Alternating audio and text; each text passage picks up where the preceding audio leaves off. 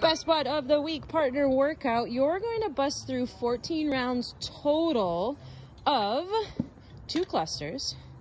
Cluster, remember, is a clean and a thruster combined. So you got a clean, drop down to that squat, use those hips to press it up. So again, clean, drop it into that squat, big press up, and then from there you're going to go into 4 shoulder to overhead. So he should have left that bar on the front rack, but no big deal.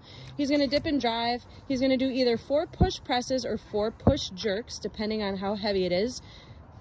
So that's the jerk where he's getting underneath it and using his legs to stand it up. That's the push press, dipping and driving.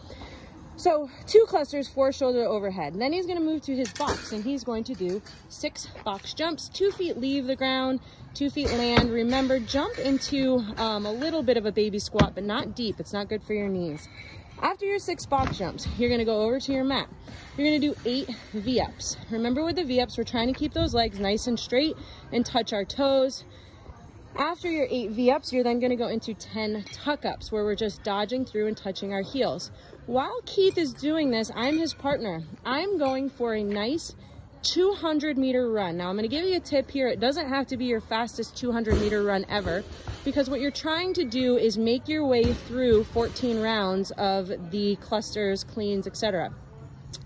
When I get back, Keith may be mid-cluster. He may be mid V-up. I'm going to take over where he left off. He's just going to tell me 2 more V-ups to go. And whoever finishes that round, you're going to knock it out. When 14 rounds are done, we're then going to work together for our scoring portion. This is an AMRAP. So Keith would start on the bar. He would do 2 clusters. I would do 2 clusters. He does 4 shoulder to overhead.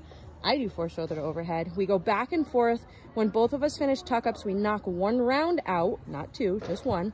And we're going to go through the remainder of the time, which is 25 minutes.